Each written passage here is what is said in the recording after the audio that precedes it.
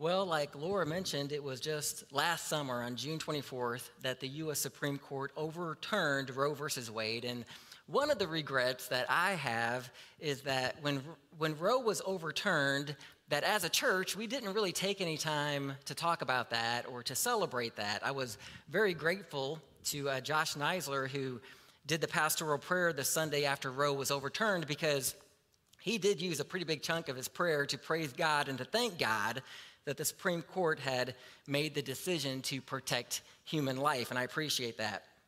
And so today, as we kick off this baby bottle campaign to help raise money for Choices, I want to talk about Roe versus Wade and to celebrate its overturning.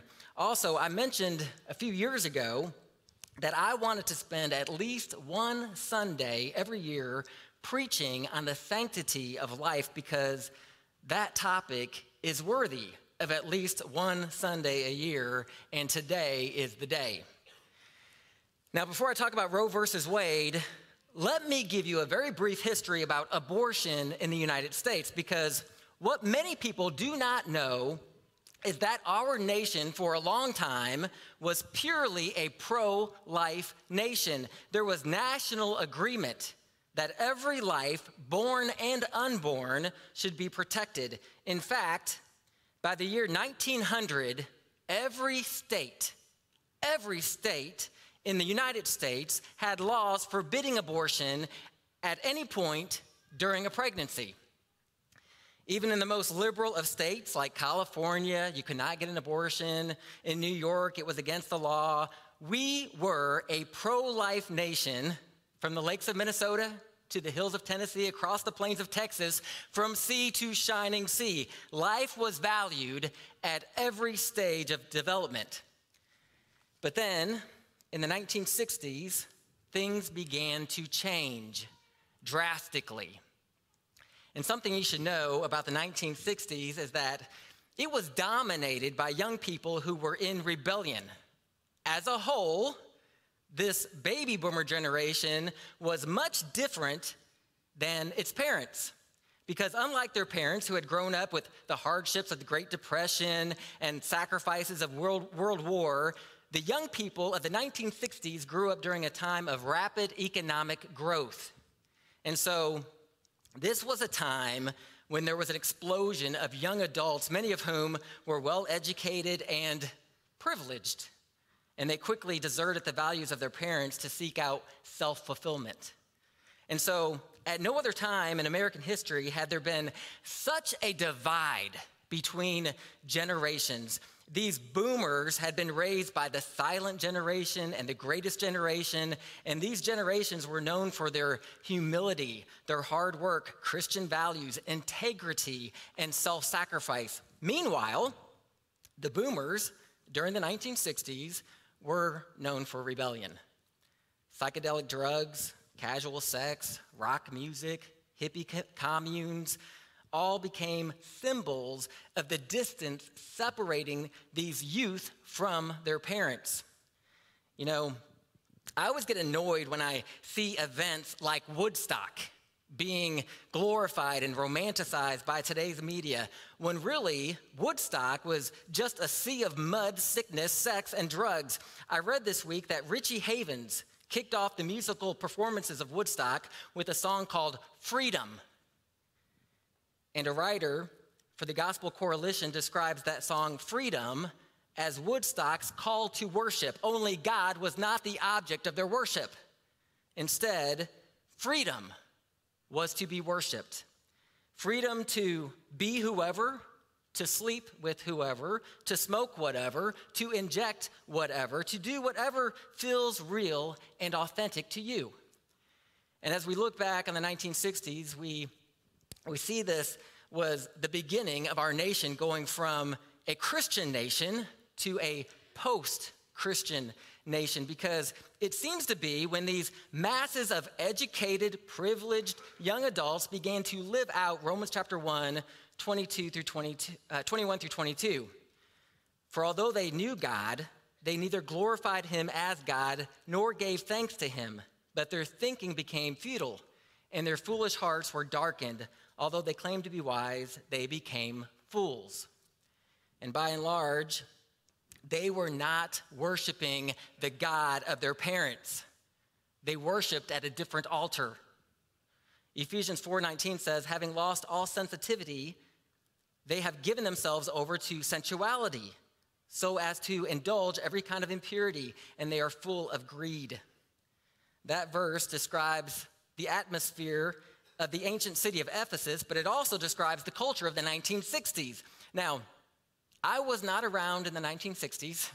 I promise I wasn't. But I have read that that was the decade when the sexual revolution started in the United States. And this revolution promoted sexual freedom and free love. This movement sought to separate human sexuality from marriage and from consequences. And this rebellion was a tipping point in our nation because instead of leading to freedom, the sexual revolution has enslaved our society in sin. It's led to no-fault divorce, talked about that before, fatherless homes, abortion on demand, an explosion of drug abuse and sexually transmitted diseases, cohabitation, sexting, pornography addiction, an epidemic of homelessness, gay marriage, gender confusion, and a hookup culture. Free love is not free because sin always comes with a terrible price. And I think what's difficult in our day is that for many people living now, this lifestyle of free love is really all they know. And we live every day with the consequences of the rebellion and sins committed in the past, and it has rippled and multiplied through the generations. There's a very important verse in 2 Corinthians chapter 10 that I think should make every one of us just stop and think. Because in this verse, the Apostle Paul describes our human tendency to compare ourselves with others. Verse 12 describes how people are only comparing themselves with each other, using themselves as the standard of measurement. How ignorant, it says. And so, when we use society at a large as our measurement for holiness, that is a very low bar, and it's ignorant to do that because it's common to measure ourselves with others. The New King James Version puts that verse this way. It says, but they, measuring themselves by themselves and comparing themselves among themselves, are not wise. And so we should never look to the world for our values and for our standards. Ephesians chapter 4, 20 through 24 tells us that knowing Christ should make us starkly different from the world. Since we have learned the truth that comes from Jesus, we should throw off our old sinful nature and former way of life, which is corrupted by lust and deception. Instead, let the Spirit renew our thoughts and attitudes. Put on your new nature, created to be like God, truly righteous and holy. In Ephesians chapter 5, verse 3 says that among Christians, there must not even be a hint of sexual immorality or impurity. So here's a question, real quick. Does that describe you? Not a hint of dressing provocatively, not a hint of flirtation or suggestive touching, not a hint of inappropriate texting, not a hint of questionable internet searches or social media activity, not a hint of crude joking or sexual innuendo when you are with that close circle of friends. Is there not even a hint? Or are you measuring yourself with others? Well, while the world lives in free love to indulge sensual desires, the Christian disciplines desires because they are deceitful. Christians should be wise enough to know that sensual desires mislead by promising satisfaction, but instead produce guilt, disease, alienation, and a craving for more.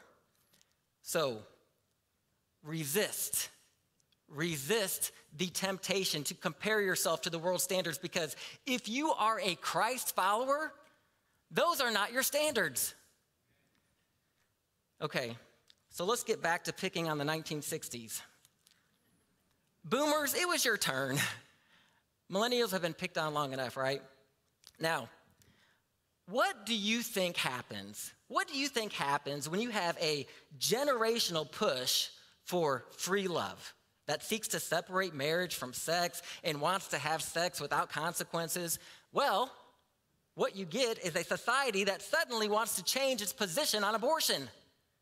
And so attitudes about abortion changed rapidly in America, and by 1971, half of Americans favored the freedom to choose abortion within the first trimester of pregnancy, within that first trimester. Within a year, that percentage went up to 64%. And of course, we all know that when public opinion changes, many politicians suddenly evolve in their thinking. It's so annoying. It's like, oh, I was very morally opposed to that until opinion polls and focus groups told me that I should be for it. It happens now, it happened back then too. Well, those who favored abortion seized this moment and started filing all sorts of lawsuits to legalize abortion. And of course, the case that most of us know is the one that made its way all the way to the U.S. Supreme Court, Roe versus Wade. And I think we all know a little bit about this case, but who was Roe and who was Wade? Well, Jane Roe was an alias or pseudonym for a woman named Norma McCorvey. And Norma McCorvey was a 21-year-old woman who had become pregnant for a third time. She'd given up her first two children through adoption, but wanted to abort the third. But that was against Texas law. And so Norma McCorvey found two lawyers who were already actively seeking to make abortion legal. They just needed a plaintiff, and that plaintiff would be Norma McCorvey, aka Jane Roe. And as a side note, the Wade of Roe versus Wade was Henry Wade, the district attorney who sought to enforce Texas abortion law. Now, do you ever wonder why people get so uptight about who is nominated to the Supreme Court? You know, why is there always such a fuss and such a fight? Why do the nominees suddenly get accused of doing all sorts of terrible things and their names get dragged through the mud? Well, I'll tell you why. It's because the Supreme Court literally rules in matters pertaining to life and death. And there is a strong satanic force that longs for death. And on January 22nd, 1973, about 50 years ago, death was handed a huge victory when 7 of the 9 justices ruled in favor of Jane Roe. And then on the same day, that same Supreme Court ruled that a woman's right to abortion could not be limited by the state if abortion was sought for maternal health. Now, that doesn't sound so bad. Maternal health is important, right?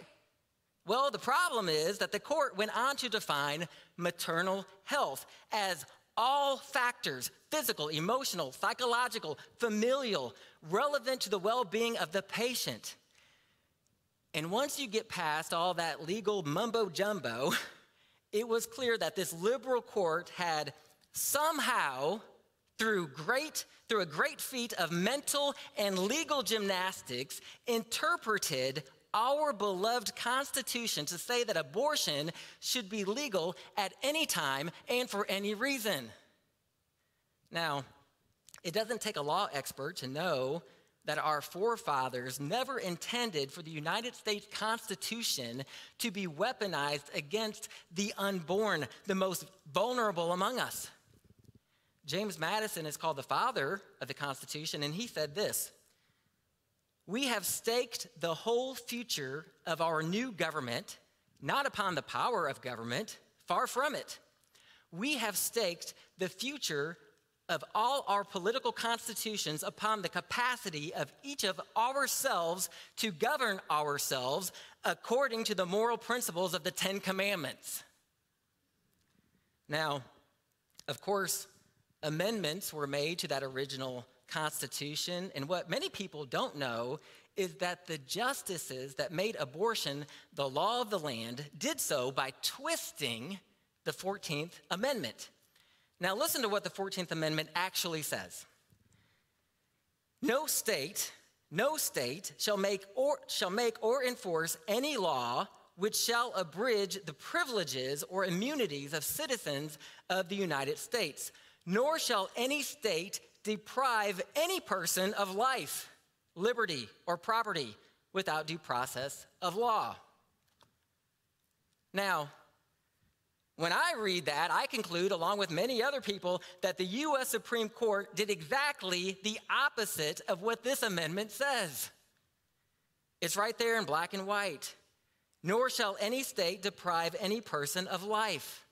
Nor shall any state deprive any person of life. Nor shall any state deprive any person of life. Why is that so hard to interpret? Science has confirmed that life begins at conception. We know that the being in the womb is a living human being, and it is a member of the human species. It is a person, and the state shall not deprive any person of life. Now, in the womb, it's a developing person, that's true, but it's still a human being right from the start because it's alive. It's growing, consuming food. It has its own DNA, often a different blood type than its mother's. And it's interesting that pro-abortion people really don't even argue the science anymore because they've lost the argument. With the help of 3D ultrasounds, everyone has clearly seen the proof of the living personhood of the unborn. There is no denying that. And what's also interesting is that the evidence provided from medical science is so strong that a very unlikely group has surfaced to oppose abortion. Atheists. Some atheists. Elizabeth Cornwell, who was an executive director of the Richard Dawkins Foundation and an avowed atheist, said this: "There is a war on the womb. As a secular pro-lifer, I believe my case scientifically and philosophically sound. Science concedes that human life begins at fertilization, and it follows that abortion is ageism and discrimination against a member of our own species." Now, what's really sad, I think, about this quote is that some atheists are standing up for life at a time when many Christians are compromising and cowering to the pro-abortionist. Entire Christian denominations now support abortion rights. The United Church of Christ, the Episcopal Church, the Presbyterian Church, even the United Methodists have become wishy-washy on this topic when the Bible is very, very clear about how God feels about human life, both outside the womb and inside the womb. Now, before I go any further, I just want to pause and let you know that I do not mean to hurt anyone in here talking about abortion, because I know that many young, terrified women have felt tremendous pressure from their own boyfriends, their own fathers, their own mothers to get an abortion. And I also know that many people believed the lie that Planned Parenthood reported for decades, that a growing child in the womb is just a clump of cells. Many, many people have been deceived by Satan, who wants us to live in a culture of death. He also wants us to live in a state of shame and unforgiveness. That's not what I want for any of you. And that's not what God wants for you either.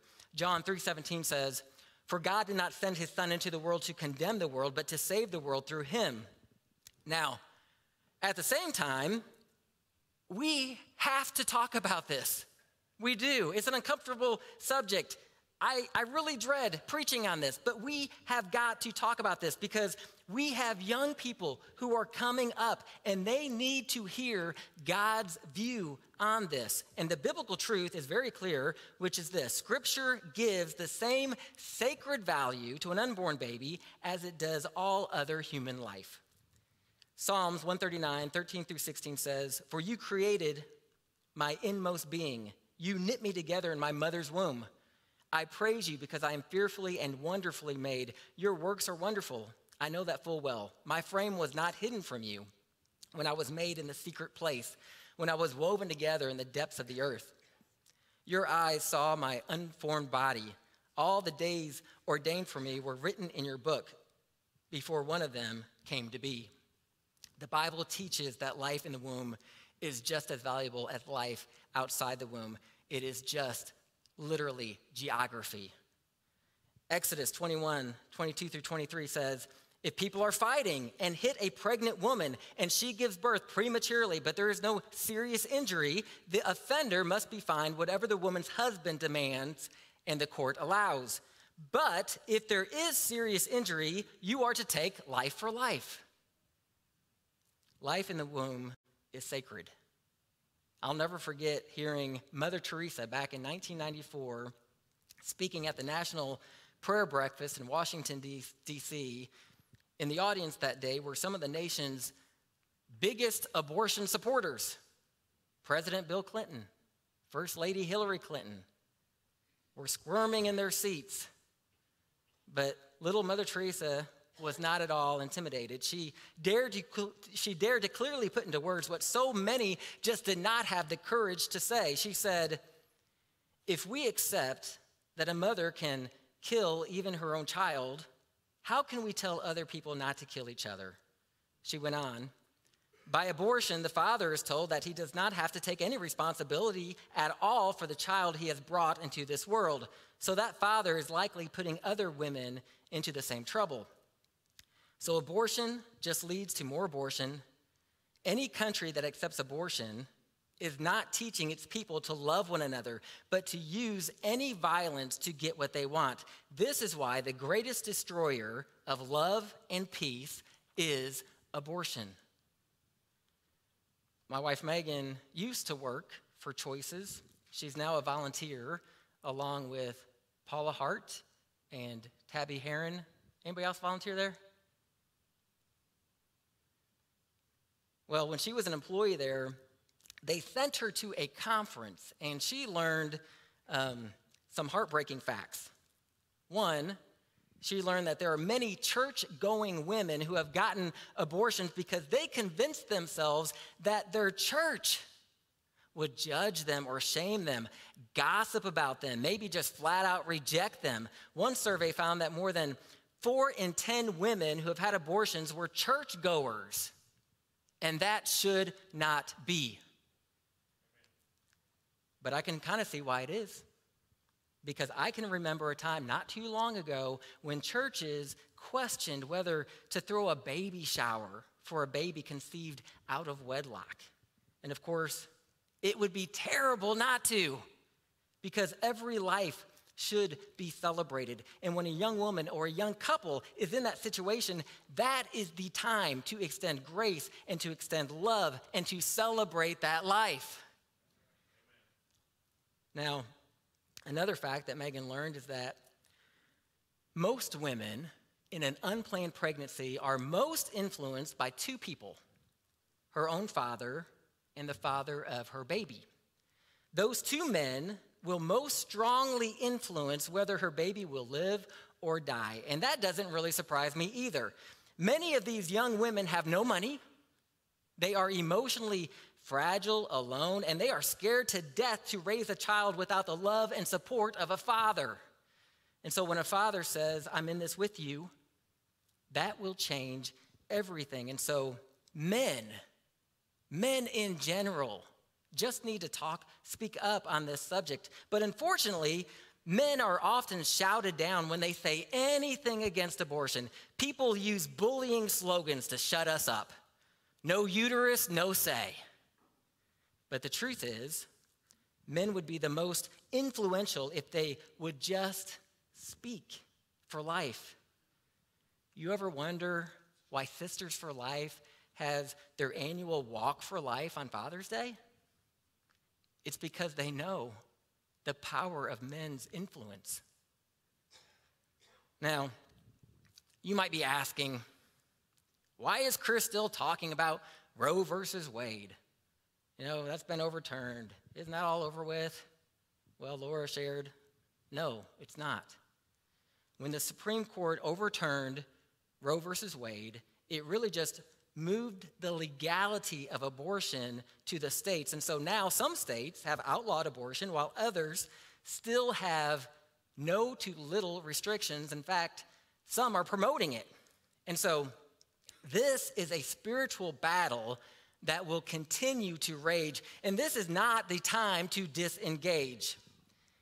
And honestly, this is the time for Christians to step up more than ever, because for the last 50 years, we've been praying for the overturning of Roe versus Wade, and now Indiana has some very restrictive abortion laws, which means a lot more women will be having a lot more babies, and they're going to need a lot more love and a lot more support and a lot more resources. And so if you've never given to the baby bottle campaign, please do it this year. Choices has more clients than ever, and I also know that Choices in New Albany, they desperately need volunteers. It's only open one day a month, and they will take anything that you can give them. And if you decide that you want to help, Laura, again, will be out in the foyer. Now, there's one last closing thought for why we should never look down upon or judge anyone who has participated in abortion in the past, because we are guilty too. We've all sinned. It was Martin Luther that pointed out that our sin nailed Jesus to the cross. He said, we carry the nails in our pockets. We deserved eternal death, but because of Jesus, we can have eternal life if you'll just receive him. And I invite you to do that this morning. But let's sing, but first, let's pray. Why don't you all stand and we'll pray.